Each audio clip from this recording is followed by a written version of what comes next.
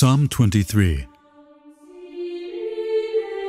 The Lord is my shepherd, I shall not want. He maketh me to lie down in green pastures. He leadeth me beside the still waters. He restoreth my soul. He leadeth me in the paths of righteousness for his name's sake. Yea, though I walk through the valley of the shadow of death, I will fear no evil, for thou art with me. Thy rod and thy staff, they comfort me.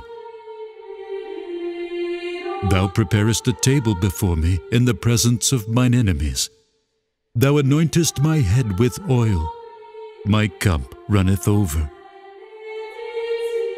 Surely goodness and mercy shall follow me all the days of my life, and I will dwell in the house of the Lord forever.